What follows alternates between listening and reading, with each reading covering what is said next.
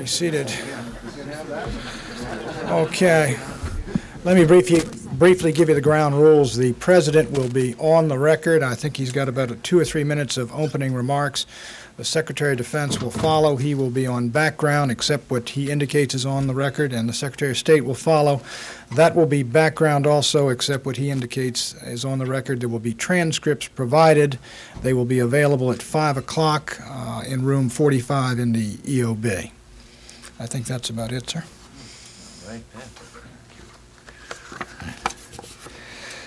Well, thank you, all of you, for coming here today. I know you're all very busy, and I'm busy too. I wanted to meet with you because this is an important time in our history, and as the year unfurls, I want you to have a sense of what's going on, what's on our minds, and what's guiding our actions. Philip Graham, as you know, once said that journalism is the first rough draft of history. And as you write it over the next few months, I hope you'll be able to keep in mind whatever insights you might gain today. I'm revealing no state secrets when I tell you that right now foreign policy questions are dominating our attention. In the Philippines, we've had a very big change, a great and a peaceful revolution. That triumph of the people's will is a triumph of democracy. They have more men in the field and more support than ever from the people. So this is a critical time. I've asked Congress for a mixture of military and humanitarian aid, and I'm going to push very hard for this. If we don't help the freedom fighters now, a communist Nicaragua will, over the next few years, attempt to destabilize its neighbors in Central America, cause untold violence and pain for the people there, and create what communism always creates, a huge refugee machine. A recent Gallup poll showed that a majority of the people in the countries surrounding the Nicaragua support continued aid to the anti-communist rebels. There's more evidence than ever of Soviet, Cuban, Libyan, and PLO involvement in Nicaragua. There's a compelling case to be made that this is the decisive moment to help the freedom fighters, and I very frankly mean to help them and will fight for the support of the American people. I would add that the brave men and women who share your profession are being put under heavy strain in Nicaragua. The Sandinistas have in the past few months stepped up censorship. Radio Católica has been shot down, and La Prensa, the last great independent newspaper, is being harassed almost out of existence. Connected to Nicaragua, of course, is our need for a continued strong defense. You're familiar with the facts outlined the other night. I would only add that the way I see it, this is no time to back down, backtrack, or backslide. So that's the quick sketch of my thinking, and I thank you again for coming. I know you have some questions, so shoot. Well, don't take that too literally. Yes? Mr. President, last year you did not give a speech on television supporting military aid to the Contras. Do you regret that now, and will you this year? I'm going to do everything I can, whatever the opportunities might be.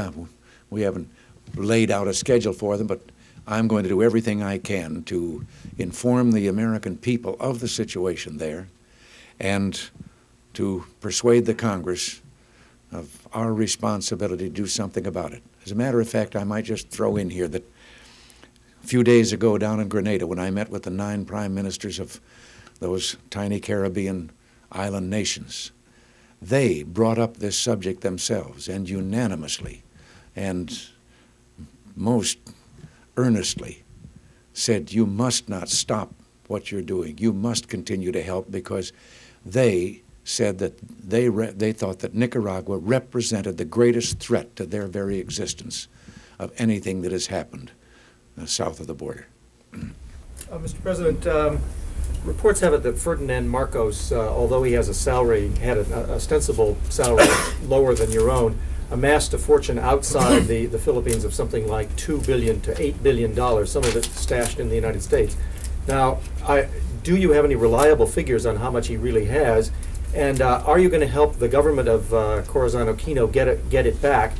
Wouldn't it be better to help her get back those assets that apparently been looted from the country, as opposed to providing American taxpayers money in foreign aid? Well, we have no figures at all. We've heard all the rumors and so forth about this, but we don't have any. We believe it is a problem for the Filipino government, and then we'll comply with law, our own, Filipino or international, whenever the law calls for some action. Mr. President, at your press conference, the last press conference you had, when you spoke about fraud on both sides in the Philippine election, I'm sure you remember that. Could you just go back and tell us what was in your mind as you faced all those reporters that night? They were still counting the votes in the Philippines, and what did you think you needed to say? Well, in the first preliminary report that was given to me by the two men in charge of our task force there, they had said that it was evident that there was fraud on both sides. But there was no question but that as the process went on, that the government, obviously, the then government, had much more power than the challenger, so there was no balance between the amount of fraud, but I said that only with indication that it seemed to be more of a practice there than anyone would like to see. But there was no need for a change. My mind from the very beginning was this was a solution that had to be found by the Filipino people. They were the ones who had to make the decision. If the great majority and all had come down on the side of abiding by the election the way it was counted and announced, then we would be of help there. But from the very first, our prayerful attitude was that it was up to them, the Philippine people, to make the decision. We didn't want a civil war or bloodshed. We were doing everything we could to implore both sides. That's why we sent people like Phil Habib out there to implore them to not turn to violence for the solution, but to allow the people to make it evident. And when the people did make it evident, then even the army began abandoning the government and so forth, we accepted that decision. Mr. President, Gene Kirkpatrick, who used to be described as your ideological guru of this administration, made popular a policy that basically the United States had to choose between authoritarian governments like the one in the Philippines and communism, that it was an either-or choice. Has the victory of democracy now in the Philippines rendered that doctrine no longer relevant? Should what happened in the Philippines be a message to the governments in South Korea and in Chile to democratize their nations? Well, we think the trend toward democracy has been so widespread that today, here in our own hemisphere, south of our border, 90% of the people in Latin America are now living in democracies or in countries that are tending that way. It isn't a case of choosing authoritarianism as a form of government. It is that we've also seen some pretty grave mistakes made when, in changing what most people thought was an authoritarian government, we wound up with someone like the Khomeini. And what we've said is that in the search for democracy, we don't want to make that kind of a mistake of settling for someone that is worse than the government that we're getting rid of. We have that situation in Nicaragua right now. This country stood back. I wasn't here at the time, but we stood aside and let the revolution go forward with regard to Somoza. And then Somoza stepped down. But again, the replacement in this instance was not the replacement as evidenced in the revolution, where all of the revolutionaries sent to the Organization of American States a written statement of what the goals of the revolution were. And the goals were a pluralistic government, democracy, freedom of speech, freedom of press, free labor unions, and so forth. Then, when the revolution was over, one faction of the revolution turned on its allies and ousted them and took the government by force. That is the Sandinista government. And right now our goal there in Nicaragua is to try and recover that by negotiations. This is what the Contras themselves have agreed to at our request. They would lay down their arms and join in a negotiation to bring about the government they originally fought for. So we just think we must not make the mistake again of, in effort to get rid of someone we think is too authoritarian, we wind up with someone that is totalitarian. Mr. Mr. President, help me understand what seems like a contradiction. If in fact the conference are stronger than ever and have a wider base of support in the population, and the other side, Nicaragua, Cuba, the Soviet Union, are matching and increasing their aid to that society, and it is becoming increasingly repressive, why isn't our policy failing? Well, this could be stronger in the sense of people rallying to their side and their forces increasing in number. But they can't throw rocks at those Soviet gunships or stop tanks with bare hands. They need the weapons, the tools.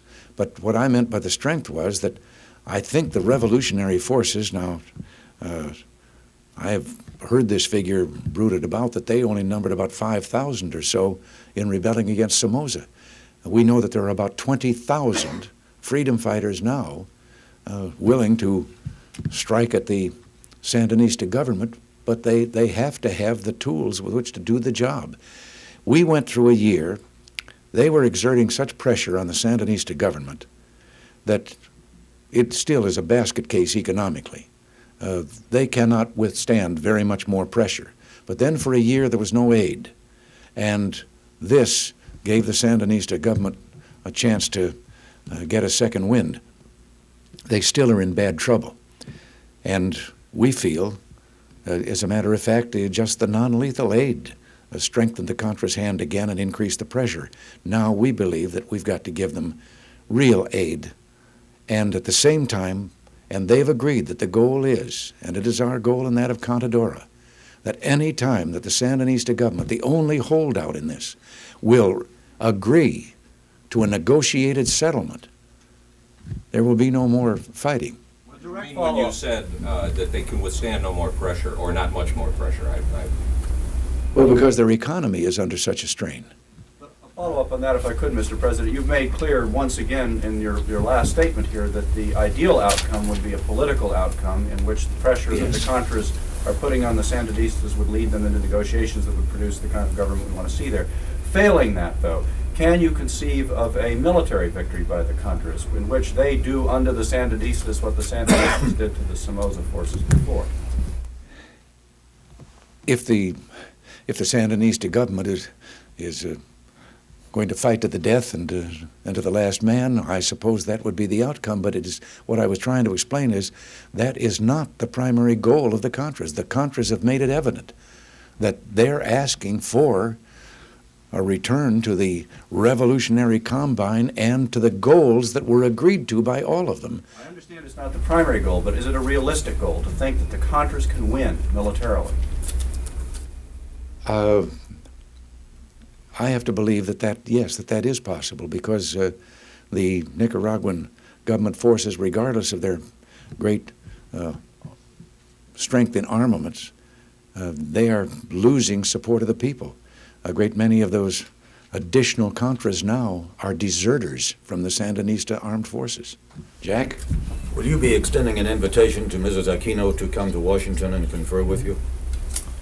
I don't know. We haven't made any plans of that kind. She's busy there straightening out her government, but we have assured that government, however, that as they proceed and go forward now with establishing democracy there in the Philippines, that we will support them. We've had a historic relationship with the people of the Philippines, and we want to continue that. One more question.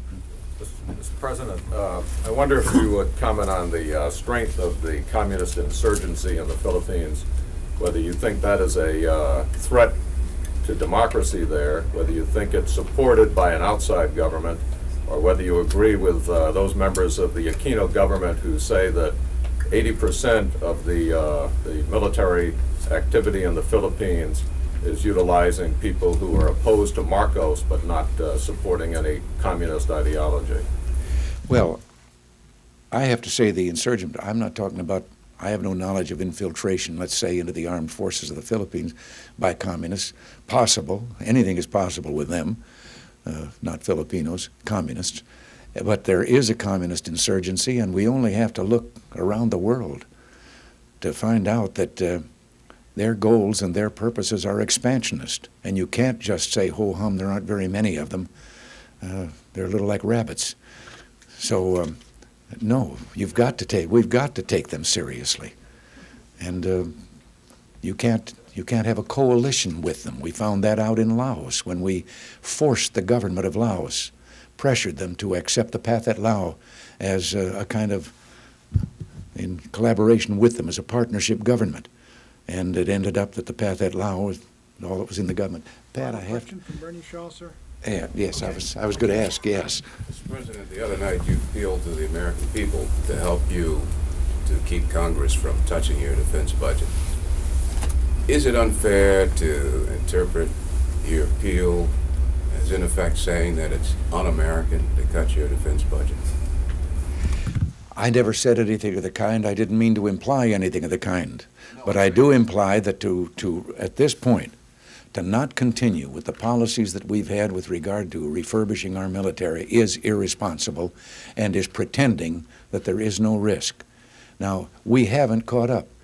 I suppose what's on my mind is the fact that a recent poll, a very authoritative poll, showed that the overwhelming majority of the American people believe that we have now caught up past them and are superior in military force to the Soviet Union.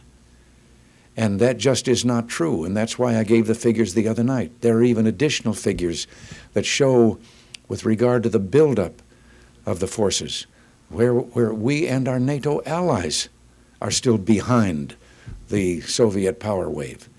And to think now of acting as if the job is done and to cut back, I think that my position with Mr. Gorbachev is very simple. We know that they, too, have great problems. He himself has as much as admitted them, economic problems due to the amount of their gross national product that is being put into the military. And our position is one, and I made it plain to him. We cannot and will not stand by and see them maintain or achieve even a greater military superiority over us. And therefore, the choice that we have, and this is why we wanted to talk disarmament with them, the choice is that both of us start reducing the numbers of weapons that we have so that we can still be square and even with each other and reduce them. Or he has to face an arms race because we are not going to allow them to have a dangerous superiority over us. But the thrust of my question, Mr. President, is it unfair to interpret your appeal as you're thinking that cutting your budget is un-American? Oh, pardon me, I didn't get to that point of it. Yeah, you'd all be unfair if you interpreted it that way. Mr. President, thank you very much. Mr. President, with Pat's indulgence and yours, sir, the second most interesting and important speech of the week was Mr. Gorbachev's in Moscow during the Party Congress, in which he did cast some doubt on whether there would be a summit this year, and suggested that unless there was concrete progress, there might not be a summit. What's your reaction to that? Are you any less optimistic about having a summit? No. I stood there out in the parking lot in Geneva, and he accepted my invitation, and I accepted his for '87. We haven't agreed on a date. We all feel that we shouldn't just sit back and wait for a summit, that yes, we should continue to try and proceed with the things we talked about in the first summit. But I have to also point out that negotiations don't all take place just at the negotiating table when you meet. So I treat some of the things that I hear as I'm sure he treats things he hears about me, that we're both in a negotiating position. Thank you, sir.